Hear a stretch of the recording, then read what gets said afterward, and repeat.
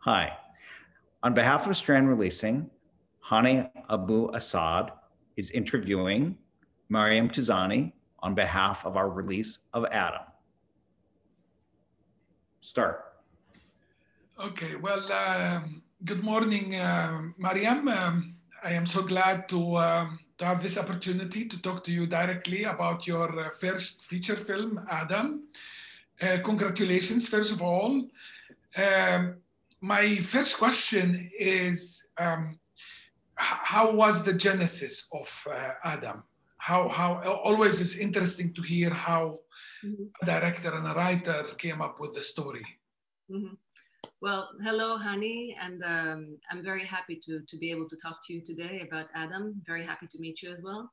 And yes, it's always, I guess, interesting to find out where a story really began. And for me, it began. It was actually a story that's inspired, a film that's inspired by a real encounter. It began the day this woman, total stranger, came knocking on my parents' house.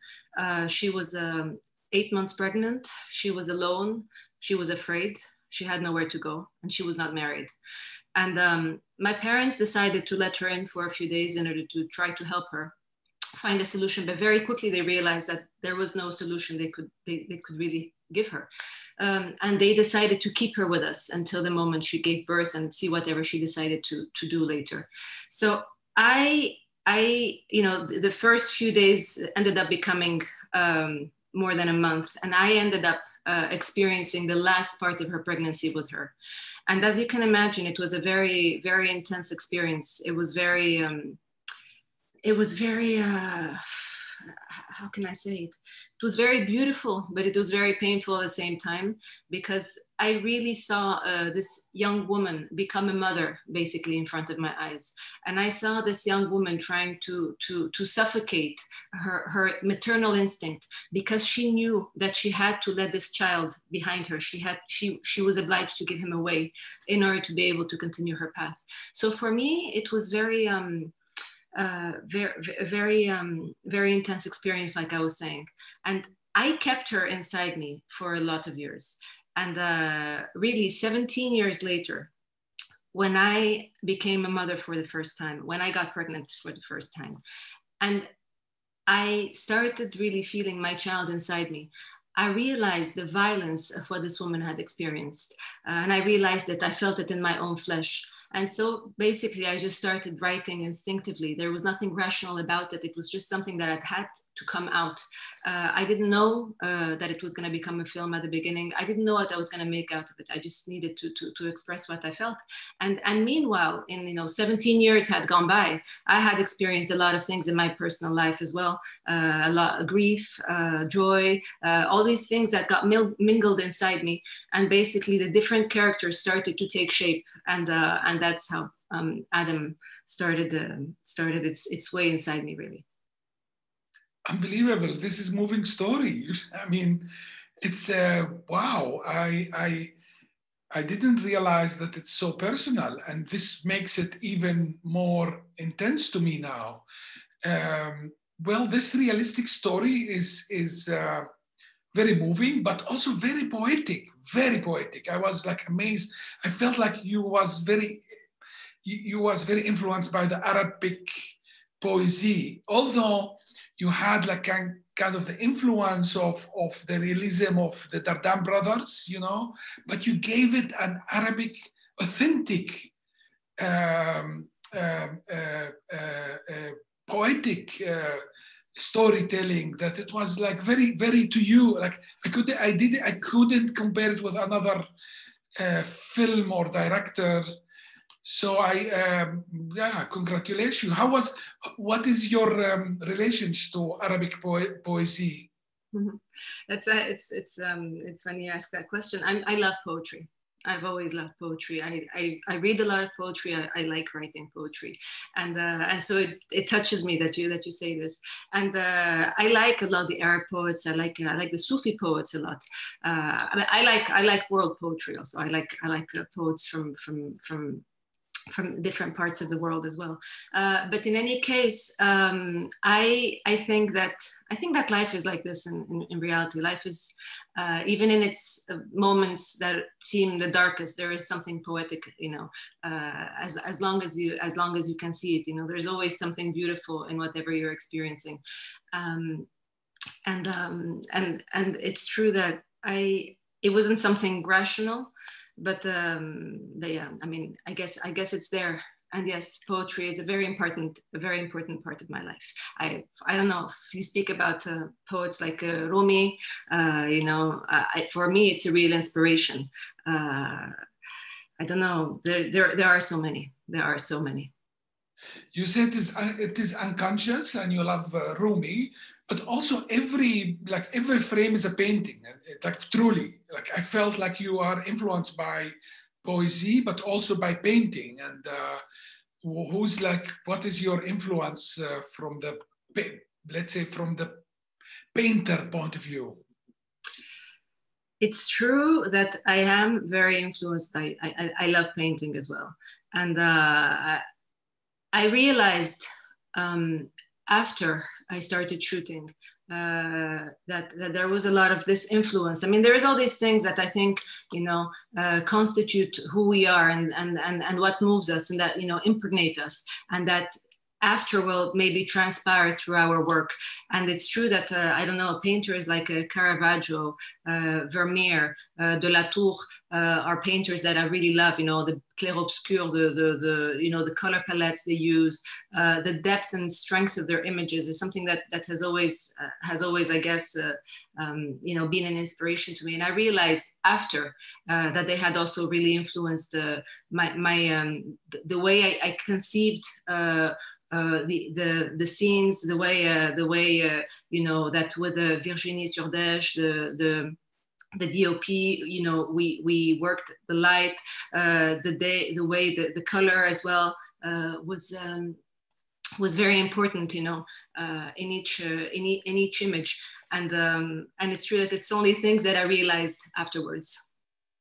Wow, amazing! I mean, it's like I have to be honest that when I was watching, I felt like, you know what, how she managed it's your first feature film, yes? Although you wrote before and you acted, but this is the first time you direct a long feature film. You did 2 short movies, but I was amazed, like how your frame and your image was very controlled, had a clear voice of you. How did you manage as a first-time director to do that? It's mostly like first-time directors, you feel like, it's kind of, they are trying to do like the same as this director or that, but I felt that your voice was very clear there. How did you manage to do that? Also unconscious. I guess, but I like taking my time. I like taking my time, and I pay a lot of attention to detail. For me, detail is extremely important, and it's true that I really enjoyed being able to think about every single detail that I would be working on, to take my time and really enjoy every the composition of every shot, and it was just, I guess it's just, once again, taking your time to do the things that you really want to do inside, and not trying to be, like you said, necessarily like somebody else, just trying to find a way to express a feeling, an image, a sensation. Because for me, Adam is a lot of film also about, it is a film of characters, but it's also a film of sensation. It's also a film of sensations. I really wanted to be able to have access through the camera to all the inner workings of these 2 women. I really wanted to be able to be in a place where I could see them evolve and give time for this evolution to come about naturally and to be really felt. I really wanted to feel the textures, to feel them working the dough, for instance. I wanted it to be very carnal, very, very physical in that sense as well. And for that, I mean, for me, it is really all about detail, and it's about being able to take your time. And it's a film also that talks about taking the time, because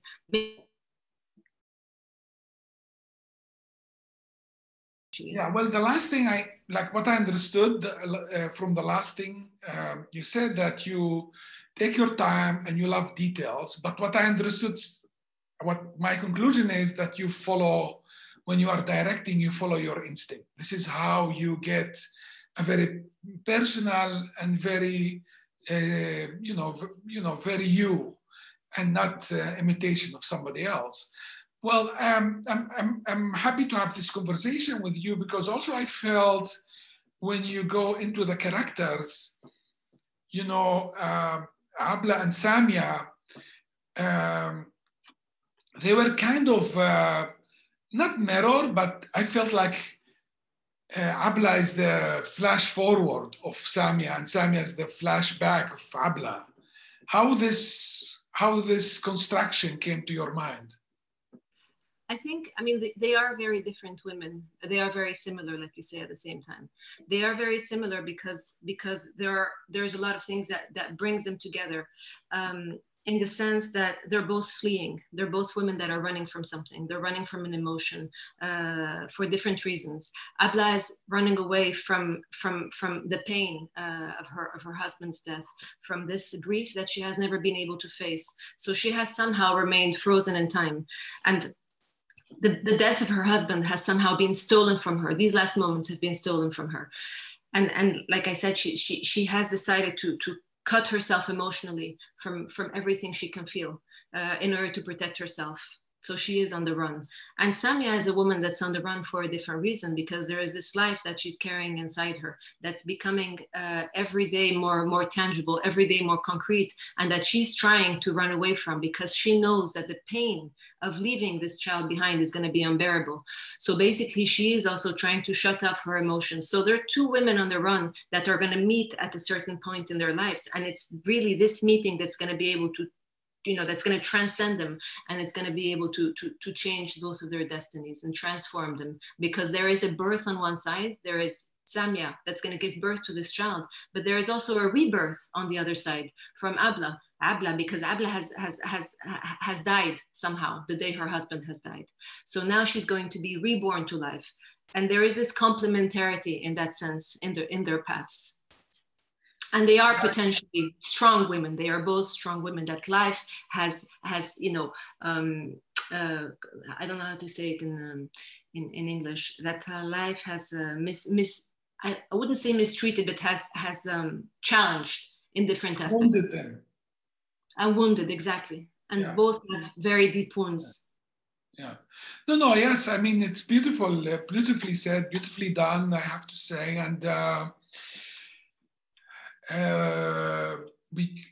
what also intrigued me, how was working with these two actresses? Did you left to them the space to improvise, or you was really dictating the poetry on them?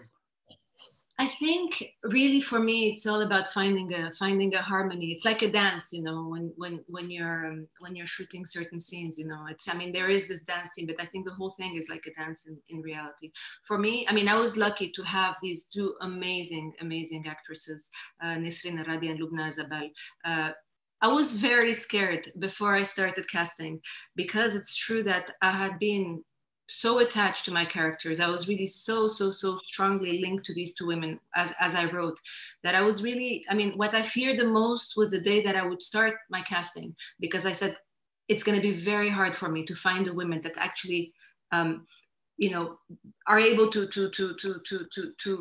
fill in my, fill in reality what I had imagined. And then, after some time, there was Nisreen and there was Lubna, and I was completely blown away by what they had to offer, because they both have a real depth in their interpretations, in their understanding of the characters. And for me, it was crucial that they both really understand these characters and once again, the inner workings of these characters, who these women were, what they were running from, what their wounds were. And it was wonderful working with them because, for instance, with Lubna, we worked a lot in the Medina of Casablanca, trying to observing women such as Abla, talking, but really trying to get into the flesh of Abla through the contact, through the real contact with the women in the Medina. With Nisreen Aradi, we spent a lot of time as well with young unwed mothers, sharing their experiences, talking. So it was really a lot about preparing the characters beforehand. And for instance, even the making of the pastries, the ziza, the bread, everything. There was a coach with which Nisreen Aradi and Lubna Zabal worked every day in order to learn how to actually make the dough. Because for me, it was really important that these things weren't acted, that they were really felt. I really wanted them to know what it felt like to work this dough, to knead the dough, to make these pastries, in order to really be able to go into the depth of these characters. And like I was saying, working with them was absolutely amazing. And of course, I mean, there is all these things that they also have to offer, which comes from who they are inside, the richness of what they are inside. And they're both extremely rich women. And of course, there is moments when I mean, I wouldn't say that there was a lot of improvisation in the film. It's true that I did know what I wanted in each scene, and then of course I was open to the actresses proposing. I was very à l'écoute, very sensitive to what they had to propose. That was not necessarily what was written, but it was also a lot about preparing the scenes beforehand, not rehearsing the emotion, never rehearsing the emotion. We never did that. It was really preparing talking about the scenes, every scene before we shot it, and really trying to keep emotionally the rhythm in the film, because it's a film that has a certain emotion that the emotion always has to be at the right moment, basically. And there is a real evolution of the emotion within the characters and with each other. So it was really trying to make sure that we were really in the right place regarding the emotion. And that was really a lot about talking about the scenes beforehand.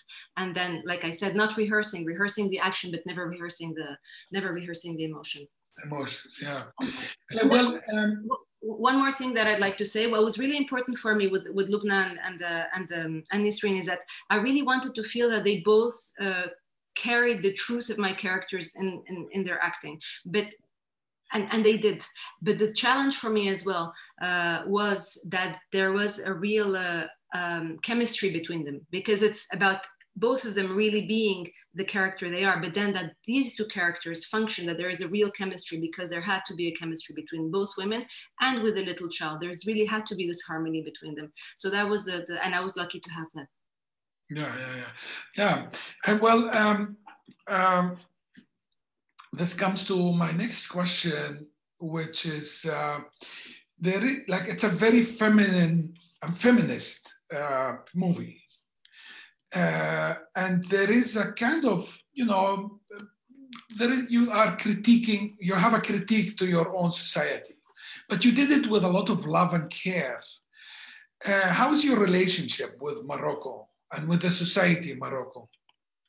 I love Morocco. I feel at home in Morocco. It is my country, and I have a deep love for Morocco. And I think that when you love a society, you criticize it. When you love something, you criticize it. If you care for something, you criticize it. You can't be fake. I can't do things otherwise. And I think that it's this deep love that is also making me talk about things that I consider could be questioned. I think that when you love, you question, because you want things to evolve, you want things to change positively. So yes, I do love my society very, very deeply. No, it's very, you can feel it, but where this love comes, deep love actually comes from, like why?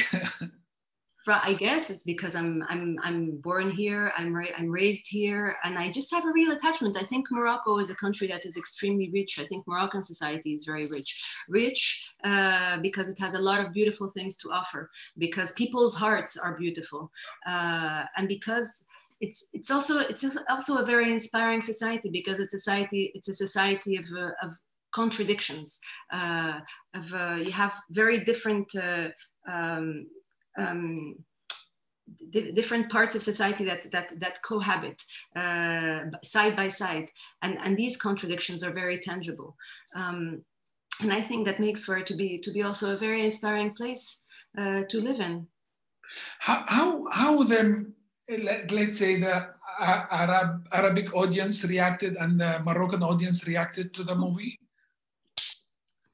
The reactions were very positive. The reactions were really positive, and I was very touched by that, because I mean, what I felt is that there was a real desire to speak about certain things that we don't necessarily speak about, things that might sometimes be considered taboo, but that when they are exposed and people have the opportunity to base themselves on a film, on a novel, etc., to be able to speak their own mind, that opportunity is very welcome. And here I felt it really. I felt that there was this desire to be able to question certain things that we don't necessarily question, to question certain traditions that are so deep within us that they become a reality that you just don't touch. So that was very a very beautiful experience to see, because there was a lot of debates as well when the film came out, and I also felt that there was a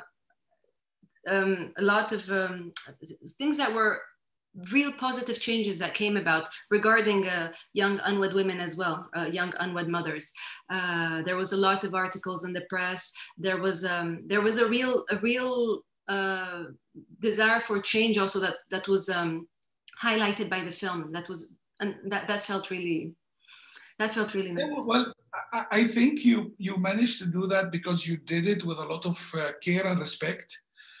Like the critics, let's say, touching this very sensitive subject with a care and respect, gave you the opportunity to make a real change, rather than if you just bluntly criticizing with the intention of harming. I think you will get the opposite of what you managed to do. How did okay, you said there is articles and people talking about, did the mothers that they did that came to you and contact you? And well, actually, before I screened the film in Morocco to anybody, I decided to screen the film to the young unwed mothers before it was released. So for me that was very important, because I mean, wow, it was basically their story. So this was one of the most intense, one of the most, I think, beautiful experiences I've had in my whole life. It was a room full of young women. Some were pregnant, some had given birth, some had given their kids, some were preparing to give them, some were going to keep them. And when they saw the film, the emotion was so strong that, I mean, I came back home. I remember that I couldn't sleep that night, because of all I had felt. It was really beautiful for me to see, and to listen to what they had to say after they watched the film, because what I retain and what touched me the most is that they said that they felt dignified, that for the first time they felt they really existed. Because yes, there are articles about them, but a lot of times they're just numbers. There is a certain number of unwed mothers, there is a certain number of children that are given away or abandoned or thrown in the bins every day. But now for them, in any case, they felt like for the first time, well, they weren't only a number, they had a face. There was, they were given the time to really exist through a film, and they felt that they said that's what they said, that their dignity had been given back to them. And for me, that was the most beautiful reward. And you were talking before about respecting a culture, and I think that, I mean, for me, it's really I love there is a lot of things that I love about tradition. I think tradition can be extremely beautiful. I think that, you know, there is parts of our tradition that we definitely have to be conscious about, and we have to protect. And I also wanted to highlight that in Adam. I mean, there is all these things that are passed on from generation to generation that are beautiful and that we have to protect.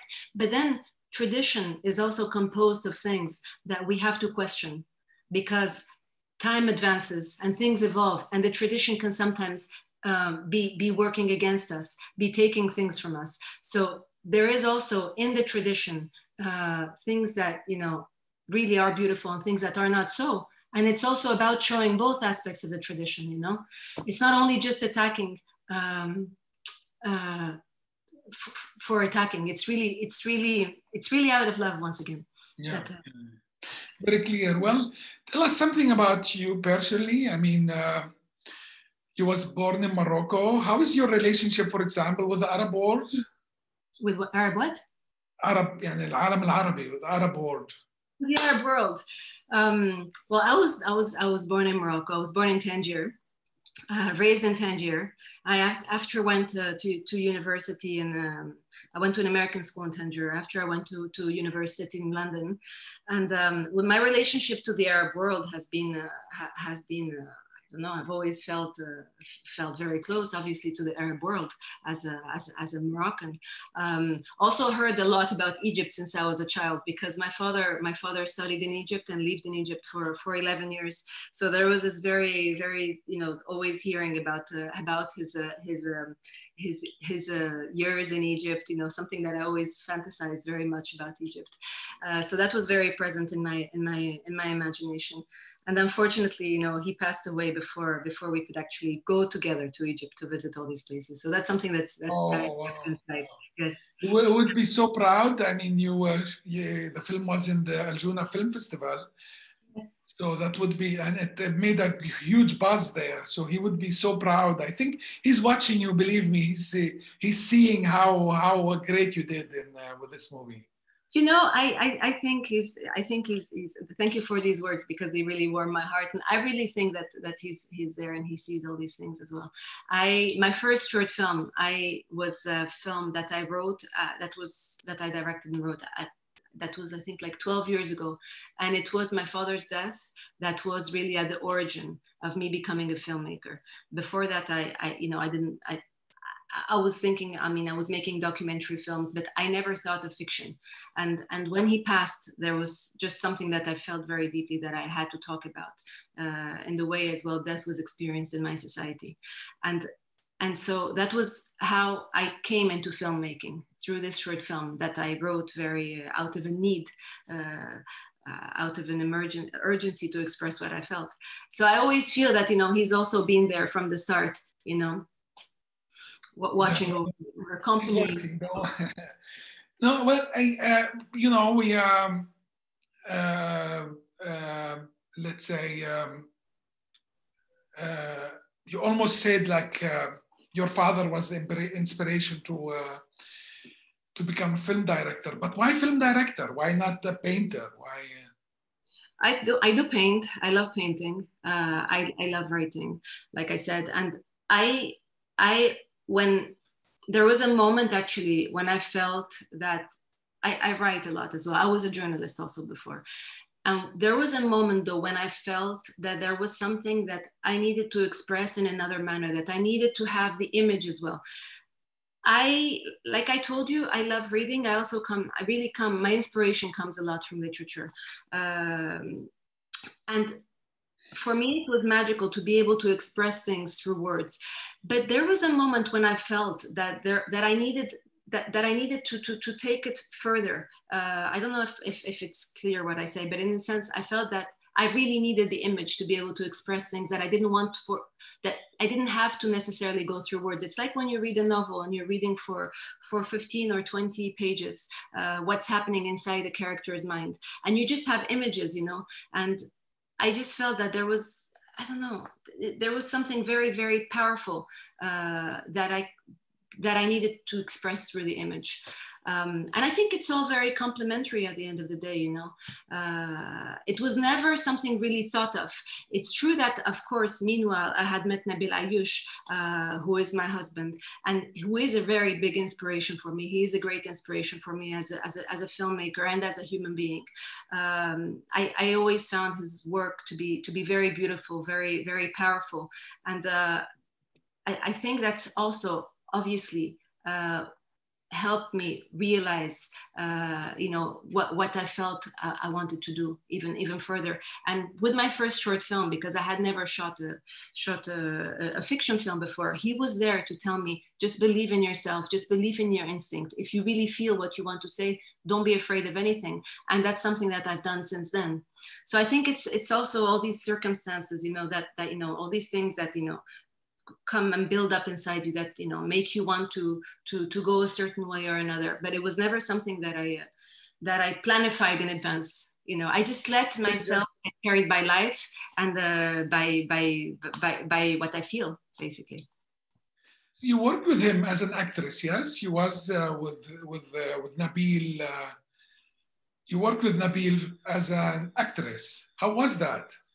Yes, I did work with Nabil as an actress. With Razia as a film that we co-wrote and that I acted in. Although it was not meant to be like that. We didn't co-write the film, you know, with me in the character. You know, when we finished writing, Nabil said, "I'd really like you to pass the casting," and I said, "Okay." You know, I was a little bit nervous because I had never acted before, but at the same time, I felt that there was something so.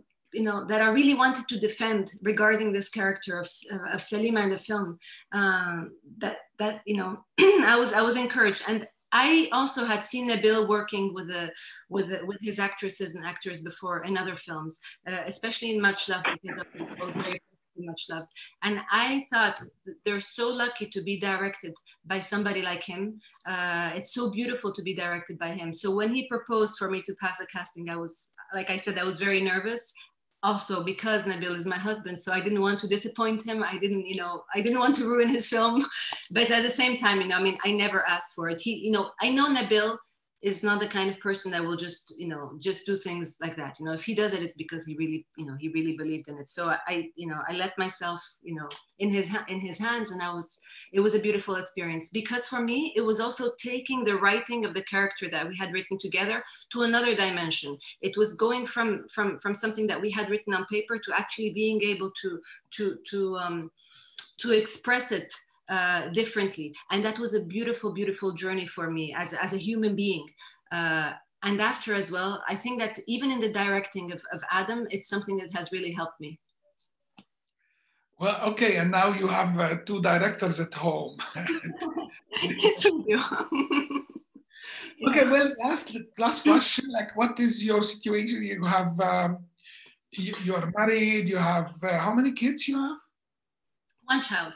That I actually got pregnant during when we wrote the character of Salima and Razia. Salima was pregnant. We wrote a pregnant Salima, and I got pregnant during the shooting of Razia, and it was through this pregnancy that I wrote Adam. You know, because I really wrote Adam as I was pregnant. That's how, like I told you before, that's how I started writing, and I finished writing Adam with my baby by my side. Yes, he's 3.5 now. He's called Noam. Well, I have a feeling I get to know you better. Thank you for this interview. Thank you. And we wish you all the luck with the release in the US. It's a beautiful movie, and it deserves to have a very special place in the heart and minds of people. Thank you so much, Hany. It was a real pleasure meeting you, and I'm very happy for this conversation we've had. And my love to Nabil. We love him all. And next time in Morocco, I promise I'm gonna visit you both. Yes, please do. Please do. And my wife. A lot of good about you. Thank you. Okay, yalla. Good luck. Good luck. Thank you very much. Bye.